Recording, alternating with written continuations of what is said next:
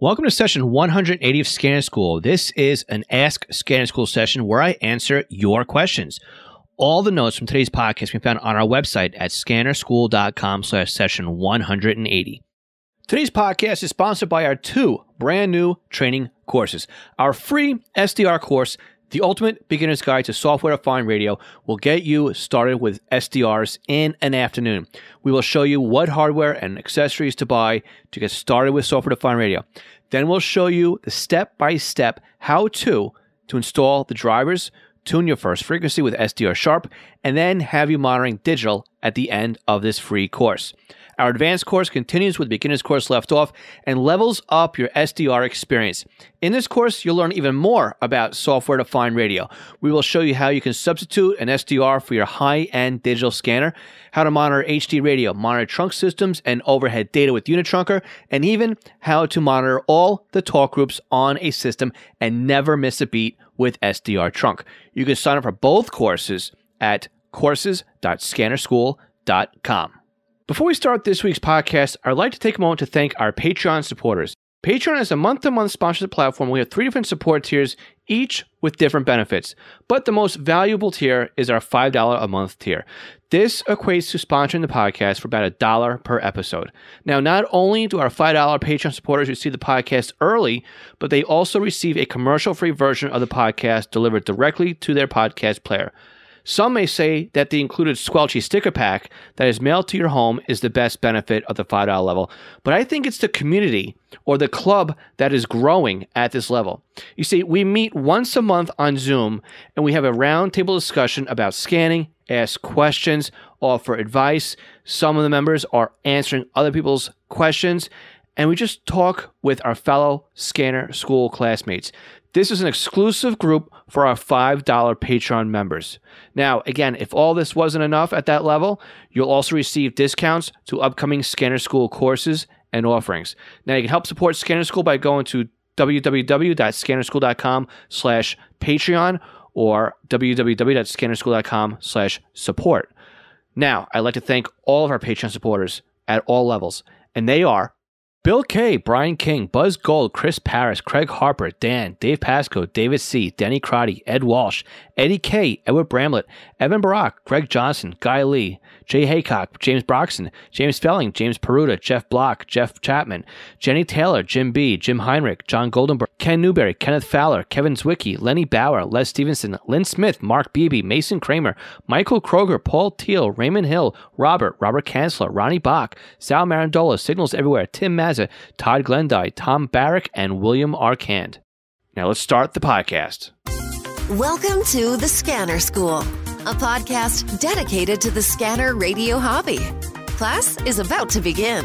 Here is your host, Phil Lichtenberger. Welcome to Scanner School. This podcast is here to teach you everything to know about the scanner radio hobby. My name is Phil Lichtenberger, and my amateur radio call sign is W2LIE. Today, I am answering your questions. So I have several questions that come in via email, but I always give priority to those who ask me a question via our voicemail number, which again is 516-308-2885, or via SpeakPipe, which again we found over at scannerschool.com/ask. And that's exactly what we have on today's podcast. We've got more of your questions in your voice. Now, this is also great because that means everybody who's on today's podcast has an opportunity to win a free tutoring session. Now, a tutoring session with me is normally an hour long, and we use Zoom or Skype to share screens and do a face-to-face, if you're comfortable with that, by the way, but a face-to-face where I help you out with whatever it is that you need help with when it comes to the scanner radio hobby. Sometimes it's setting up a scanner, sometimes it's just understanding how software works, or it can even be how to use system keys or group keys or how your SDR can function.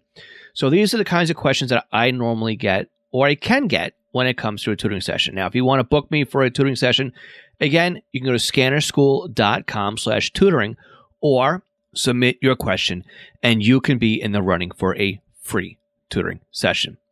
So don't forget, you can also join us tonight. If you're catching this podcast on the release date, where we'll be answering your questions on YouTube and Facebook Live, and also Periscope, which is a part of Twitter, and possibly even Instagram. Because again, it's the first Tuesday of the month. Just like every other first Tuesday of the month, we're answering your questions live. And for those of you who are our Patreon extra credit members at the $5 limit, you also will get a special roundtable discussion, which usually goes about another hour on Zoom. So again, you can catch us over at scannerschool.com/Patreon for that. But enough of this, enough of the blab. Let's get right into the questions. So my first question is kind of a carryover from last week. So unfortunately, Chris, I'm not going to put you in the pool for the tutoring session only because it wouldn't be fair to everybody else, because you'd be double dipping. But I'm going to replay Chris's question from last week, because after the podcast session aired, and even after we were discussing it on our Patreon meeting, Chris kind of figured out what the answer was, and he let me know. And now it's light bulb moment, seems so obvious.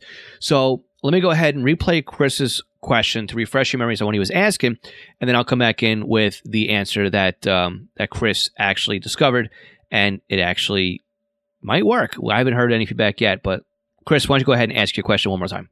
Hi, Phil. This is Chris Paris of the Federal Wavelengths column with a question for you. Over the years, many people have claimed that the close call function on Uniden scanners doesn't work with aircraft reception. I can say that that's not true, that aircraft do come in on close call reception just fine on the Uniden radios. But I had an incident recently which I've noticed is kind of hindering that. I had a chance to spend some time at a major airport and had my Uniden 536 scanner set up, and it was catching plenty of traffic from aircraft on a close call, but the communications were all coming up in the VHF aircraft band, but in the FM mode. And I looked and looked and looked and can't find anywhere in the menu settings in the 536, and I'm assuming the 436 is the same, to set the auto mode or set whatever mode the close call reception should be in. And I don't know if this is an issue with the scanners or just something that I haven't programmed properly, but the first time I've run into it. So I thought I'd leave this question for you and see if you can come up with an answer for me. Thank you. So to answer Chris's question in his own words, basically, if you hit the function button and then you hit the channel button, which is the button on the very bottom right-hand side of the front keypad, that's the modulation button. Now, once he pointed that out, it just seems so obvious. Oh, yeah, there's 3 little red letters on that key that says MOD. And wouldn't you know it, when you press function and then that button, it cycles through the different types of modulation on the scanner. So it will cycle through AM, narrow FM, wide FM, FM broadcast, and auto. So hopefully the scanner is smart enough to know that AM modulation should be used in the aviation band. I was also heard, I think we talked about it on the air with Larry last 2 weeks ago, that there is a band setting in the scanner where there's a band channel plan in there. And of course, that's also where you map where things are AM or FM or wide FM or narrow FM and the whole deal. So I know I went into my scanner, I double checked it, and my channel plan is set up correctly where the aviation spectrum should be AM. But again, if Chris and I were playing around with our scanners and we accidentally changed the modulation in close call, then instead of being set to auto and hopefully working in AM in the aviation band, it might have been set for FM.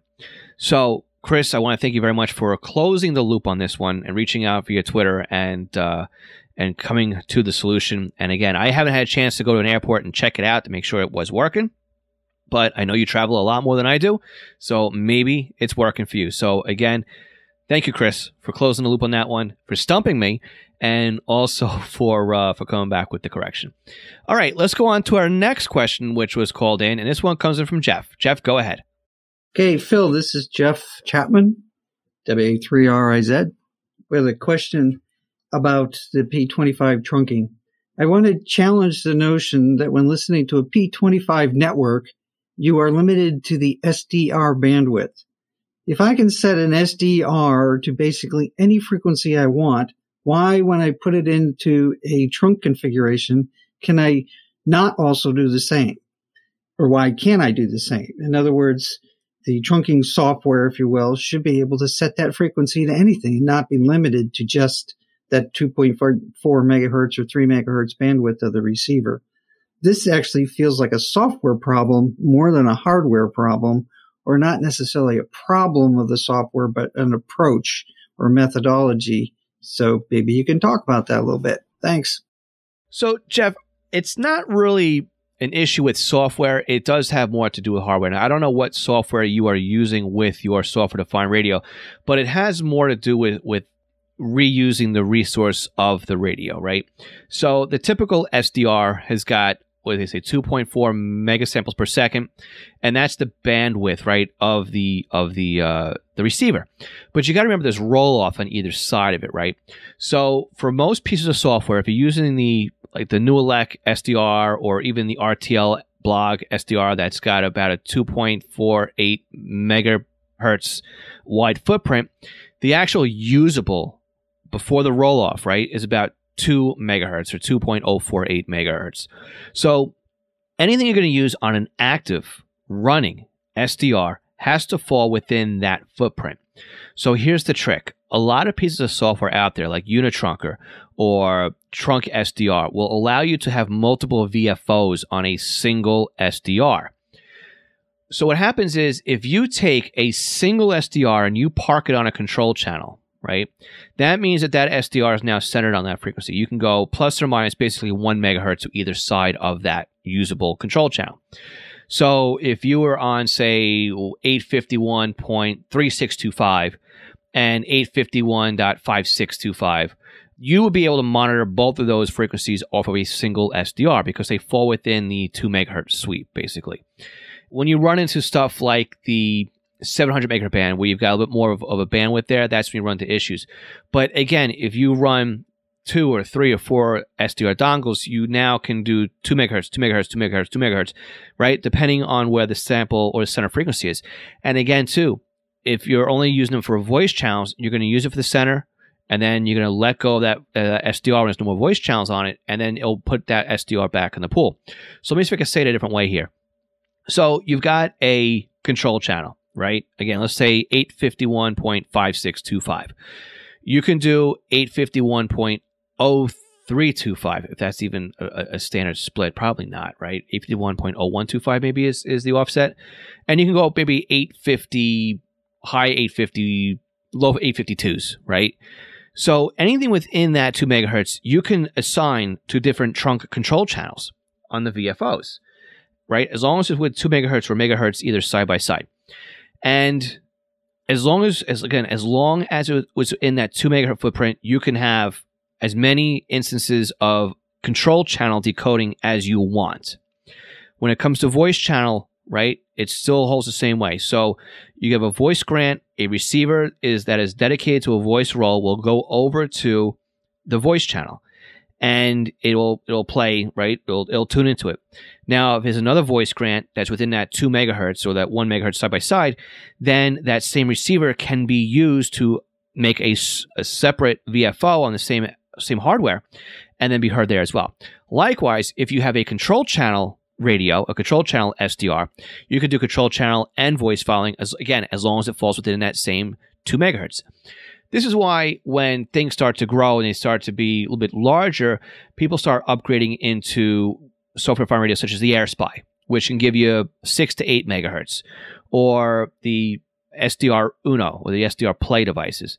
Sorry, SDR Uno is the software. It's the SDR Play, right, hardware. Or even the Hack RF, where you can get 10 to 20 megahertz of usable bandwidth. And then again, that all cuts down on the amount of hardware you need. Again, as you're going to be able to bring in more data, right, you're going to be spending more money. So sometimes it's just better off to spend. You can buy a good handful of dongles at $30 a pop that would cost you for a Hack RF or something else. But again, you got more filtering on the higher end stuff. So again, it's not so much a software issue as it really is a hardware issue. So again, we can explain this a little bit better, a little bit more if you want on a one-on-one or via email chat. Shoot me an email, phil@scannerschool.com. This is really the short answer on how it works and why they are set up this way. But again, it does have a lot to do with where the SDR is being parked, and then what else it can do after it's parked on something. Again, 1 megahertz typically on either side. Again, this is also why it's good if you're launching software to try and launch control channels that are within close proximity of each other. This way, maybe you set up the center frequency and then you go low to high so that you can also, better use the hardware resource that is out there.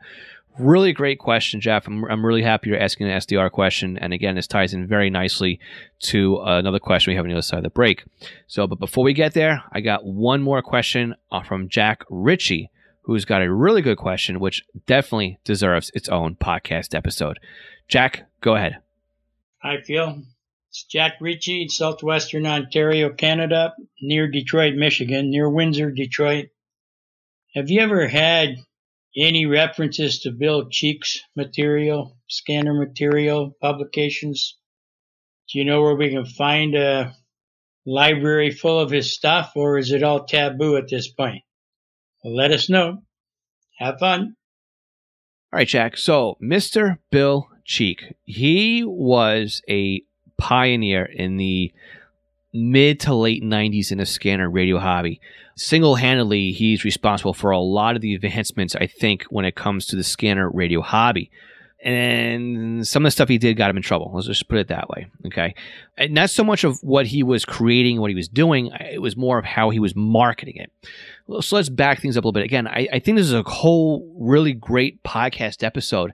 And if anybody is very familiar with the backstory of Bill Cheek, I would invite you to come on to the podcast, because Bill's activity fell right in that area of life where I kind of fell out of the scanner radio hobby a little bit, thanks to basically just discovering girls in college and everything else that falls into that area, right? That was about, the high school, college time for me. So yeah, scanning wasn't really a big part of my life at that time, but a lot of what he's done, right? He's pretty much modified, and you can still find some like Radio Shack Pro 2004s, 2005s, and 2006s especially, that have been modified based on Bill Cheek's guides.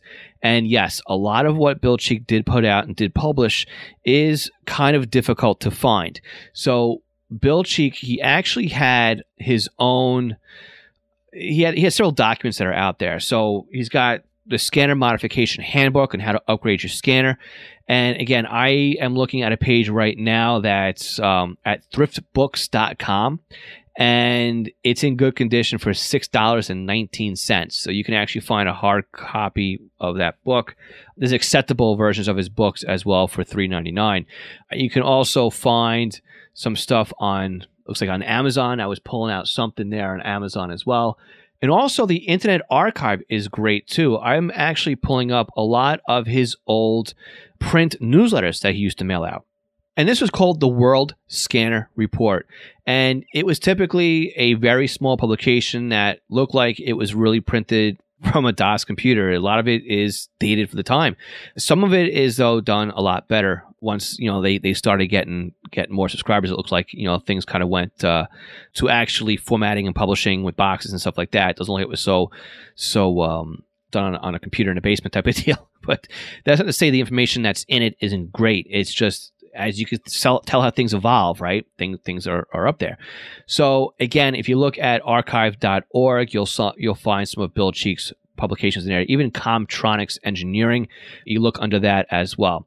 But again, a lot of his stuff is still available online. A lot of his stuff, though, is hidden online or taken down because a lot of people got scared after Bill and his wife were arrested. And again, I don't want to spill the beans here, but it really is kind of a sad story in the scanner radio world. So basically, back in 1999, he was woken up in the morning while he was having his cup of coffee, basically with a knock on the door from U.S. Secret Service, FBI, Customs, Postal Inspector, and cops. And basically, they did a search and seizure of some of his property because even though he lived across the country, and he was West Coast, my local department, actually here, the local police department here in Long Island, New York, somebody was posting on the internet some MDT screen captures, basically of the local department, and it was all done based on hardware that Bill Cheek had sold. Not that the equipment that Bill was selling was supposed to be used for that. It's just that it could be used for that. And this is kind of where things kind of got into the gray area and where things kind of happened around Mr. Cheek. But all in all, I mean, his heart was in the right place with everything. Unfortunately, somebody used something that he had, and it really did a number on Bill Cheek and family. So I won't get into the full story here, but yeah, if you do look hard enough out there, his information's still there. You can still find his publications. You can still find his books, and you can still find his modification guides and whatnot. And if you look really hard on eBay too, every once in a while, you can find a radio that was modified. In fact, I let one slip right between my fingers not too long ago either. So I'm kind of annoyed that I let that one go, but whatever. You know, hindsight's always 20/20.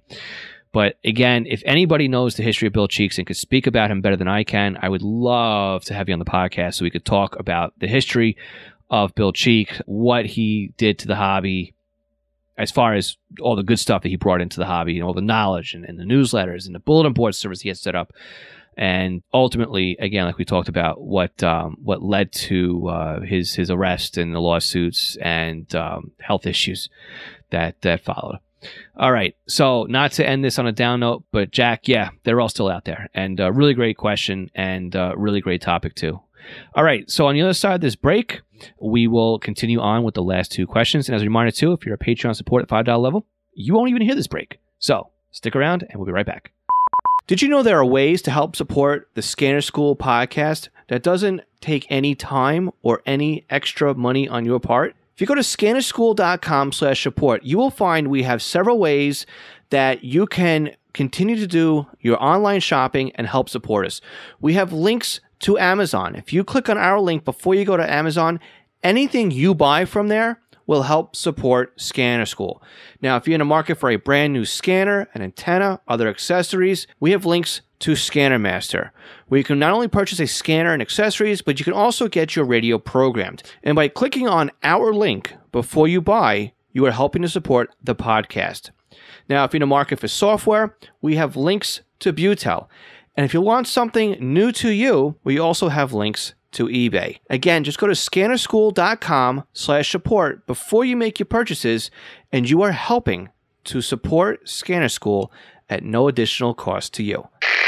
This session of Scanner School is sponsored by East Coast Pagers. Now, East Coast Pagers is one of my online companies, and we are a Unication, Apollo, and Swiss phone dealers serving the North American market. Now, if you're looking for a personal use pager or one for your department, we can get you a quote at the very best prices. So why does a company like East Coast Pagers support Scanner School? I think that every scanner radio user should at least put one pager in their collection of radios. The reason why is very simple. It frees up your scanner to just do scanning, and then you have one radio that's dedicated to your local fire activity. Now, with a pager, you can have voice storage. You can do tone outs. You can keep it silent. You can go back the next day and listen to what you've missed overnight. It's more than you can do with an out-of-the-box scanner. And with today's pagers having multiple frequencies and even having multiple channels in a scan list, like the Unication G1 can do 8 channels in a scan list. It has 64 memory channels, and out of the box, it comes with 11 minutes of stored voice and a desktop charger. The G2s to G5s, they do P25 Phase 1 and Phase 2 in simulcast environments with stored voice, paging on conventional NP25. Oh, and they're upgradable too to DMR Type 1 and Type 2. They are more rugged than today's consumer-based scanners. And with a pager like a Swiss phone S-Quad, you won't even realize you're wearing one. It'll help keep you informed as to what's going on in your neighborhood. So again, eastcoastpagers.com or contact me directly, Phil at eastcoastpagers.com. Do you have a new scanner? You're having problems understanding how it works? Maybe you're new to the entire Home Patrol database of programming and you can't figure out Sentinel. Did you get a new SDR and you're trying to figure out how to install it? Or you want to learn how to use Unitrunker, DSD+, maybe set up a PieAware, or even just make some changes and you don't understand how the system and the equipment works? The podcast might be great for you, but maybe you need a little bit more of one-on-one help with setting something up. I'm available to do just that with you with our private tutoring sessions. You can book me online by going to scannerschool.com/consulting for a 1-hour session. And it's great because we can actually share computer screens remotely, and I can guide you through step by step as if I was sitting right next to you. So again, book me for an hour at scannerschool.com/consulting for your scanner radio one-on-one tutoring session.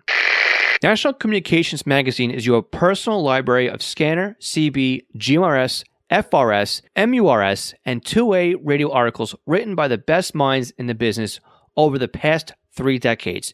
Your NatCom personal online access account allows you to download the newest issues of America's Hobby Radio magazine, as well as back issues too.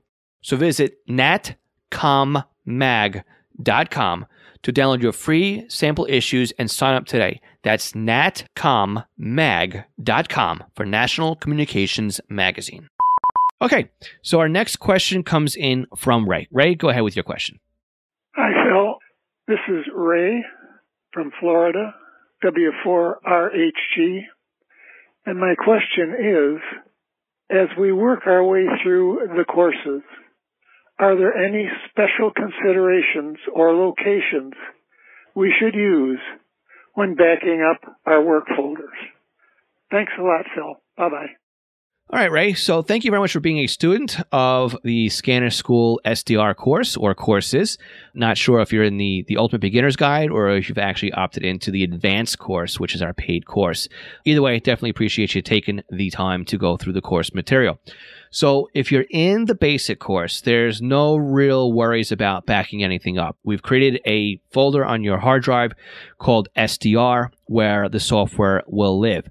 Any of the software we talked about in the basic course basically will run, live, and be stored in the SDR folder. That includes SDR Sharp, and we were also using DSD Plus in there as well. Anything else that's in there, Notepad++ got installed as a typical Windows program, so there's no issues with moving that around as well. You can go ahead and back anything up you want. You can back it up to another drive. You can back it up to another folder. You can move it to another computer. You can even direct copy that SDR folder and move it to another computer. It should all work just fine for you. In fact, I've got it backed up to 3 drives on my computer. I've got it backed up I got it running off the C drive. I have it backed up to my D drive, and my D drive backs up to my E drive, if you follow along. But I can run anything in that SDR folder from any one of those 3 drives. When we get into the advanced course, this is where things start to get a little bit trickier. So some of the software we play around with in the advanced course actually gets installed as Windows-based software. So because of that, there's dependencies and there's firm file path names and extensions and stuff like that. So in that course, anything we install in the SDR folder, yes, you can copy and archive out. But when it comes to anything that's not installed in the SDR folder, such as anything that's installed into program files, or program, was it x86, wherever it is, those were stuck, right? We can find some of the actual files, such as like Unitrunker is actually stored in your app data folder. You can back that up. But some of the stuff is really just is stuck in where they are. So, Ray, great question. Again, thank you so much for being a course participant. And again, anybody who's looking to learn more about software-defined radios can come in at courses.scannerschool.com, and you can sign up and take our free software-defined radio course. And if you opt into it, our advanced course, which will teach you so much more. Ray, again, great question. Thank you so much. And we have one more question from Jim. Jim, go ahead with your question. Hi, Phil. My name's Jim Barrett, and I've been listening to you for the last couple of months or so. I was turned on to your podcast by Michael Bizzell over at Intel Techniques, and he did a whole segment on RF monitoring and mentioned your podcast is a great place to get some education. So it's been really great. Obviously, I used to be a podcaster myself, so I immediately threw down for the Patreon contributions because, so few people bother to do it, and we all get so much useful information out of it. So I really encourage, people to spend, even if it's $1 or something, just throw something towards podcasters that are doing such a great job like you are. But anyway, enough background. Here's my question. I'm a ham radio operator. I've had my ticket for about a year and a half. And so, scanners are kind of a natural movement in that direction. My question concerns antennas. And specifically, I've been really beating my head against the wall because as I'm learning more and more, different frequencies require different length antennas. But at the same time, there are frequencies where the same antenna can actually be resonant on more than one frequency. And I know it's a function of the wavelength, the function of the length of the antenna, and that sort of thing. And This may be too long a question for an Ask Scanner School. It might be something to defer to a separate podcast. I went back through your back catalog and didn't see anything where you'd really talk specifically about that. So anyway, I want to throw that out there and see if maybe you could comment on, kind of how to calculate if you've got an antenna of X length. How do you figure out what wavelengths and what frequencies it will be resonant on or close to resonant on and that sort of thing. All right. Doing a great job. Thanks again. And I hope to hear it. All right. Bye-bye. Jim, thank you so much for that long background information and for sharing a little bit and also for being a Patreon supporter. In fact, I did run over to the inteltechniques.com website to find the podcast episode that you were referring to, and that's actually episode 204, radio frequency monitoring. Again, we'll put a link to that over in the session notes. But I started listening to that podcast before I started recording this episode, and I had to hit pause on it because I was getting sucked into the podcast episode. So I'll definitely be reaching out to Michael to have a little conversation with him and see if we could do a podcast swap. That was, from what I've listened to so far, really great storytelling, really great podcast, and I'm looking forward to finishing up that episode, which I'll probably do tomorrow while I am listening to work. So anyway, to answer your questions, this is a good one. This is something that I haven't had, besides hobby-wise, but something I really haven't looked at in quite some time. I used to do with this stuff all the time when I was in school, and that's one of the things that are in theory, right? I think there's a lot of theory in there, and for the last 20 years, I haven't really based myself into theory so much as it is like recently my job, I draw lines to boxes. That's kind of it, right? I understand how things work, but I don't have to do the calculations that are around it. So to answer your question, let's go very simple with this, right? Multiple frequencies on the same antenna. And a lot of that has to do just because of typical or just physics, right? I'm going to read off some numbers here. So I did some calculations, and let's give you the formula first. So the formula basically to find out the wavelength, right? The length of the wavelength is basically the wavelength equals c, which is the speed of light over the frequency. That gives you the wavelength of the frequency, right? So the speed of light, that is a good one. So I'm looking at my little fancy dancy cheat sheet here, which we'll link to in our session notes. So we've got this formula, right? We've got lambda, or wavelength, right, in meters, equals C over F. So if we take that formula and we pop in 150 megahertz, we get a half wave length of 3.12 feet. I know I'm talking feet now, but I'm in freedom units. 450 megahertz is 1.04. So that's not really half, is it? But you got to remember, antennas have a little bit of a Q factor on them. So the antenna will work over a little bit larger frequency range, right? It's a little bit more forgiving. So you can almost use a 150 megahertz antenna also for 450. But the magic number here is we have a 450 megahertz antenna, which is about 1.04 feet at half wavelength. 851 megahertz, the antenna is almost exactly half as tall, or 0.549 feet tall. So this gives a good match between 450 and 851. Likewise, if we're looking at, again, a quarter of a wavelength, they're almost exactly half as well. So when we look at the length of an antenna, we have basically 468 divided by frequency gives you a half wave dipole. That's the formula. So again, that's how we figure out how long an antenna has to be. And again, if we use that and we figure out, okay, quarter wavelength on this frequency, half wavelength on that frequency, we can start stacking and figuring out, okay, what's a good wavelength to use that will give us more of what we want to do on certain frequencies. So let's take a look at a disc cone antenna. Now, disc cone antenna, you've got basically two antennas on there. You've got the cone right below it, and then you have a whip on top. Now, that whip has a coil in it, and a coil acts as a filter. Right? It basically does not let frequencies pass through it. It kind of makes it look like it's the end of the antenna. So, for example, I've got in my backyard, I have a Cushcraft R6, I believe, antenna, or maybe it's an R7. And it has traps, right, coils in the vertical antenna.